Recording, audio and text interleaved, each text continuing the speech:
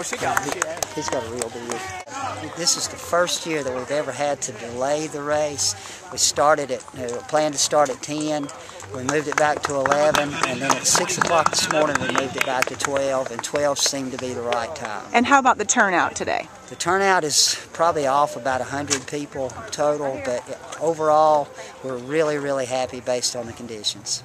It was cold, first of all, a little bit icy, but overall the road conditions were pretty good. I was challenged by another runner for quite a lot of the race, which made me run a lot faster. So it was a fun time. So good way to start the year. It was a challenge. It was cold. I was so impressed with the race team and the race director for getting it put together with the crazy weather. And it was good that the course was cleaned off, so it was an honor to be here. I would be here no matter what. As long as they had the race, I was going to be here.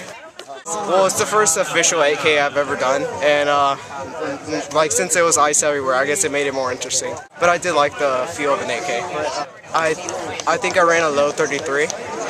Given the conditions, it wasn't all that great, but it was a fun race.